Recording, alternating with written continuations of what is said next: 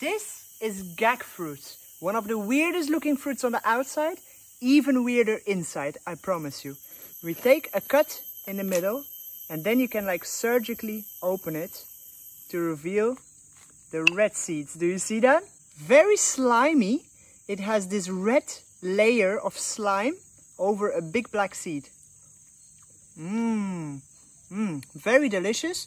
It doesn't have much flavor to it, but it tastes like you would mix an avocado with a cucumber. Imagine, it's kind of bland, but a beautiful fattiness to it. Really interesting fruit, right? Look how weird it looks.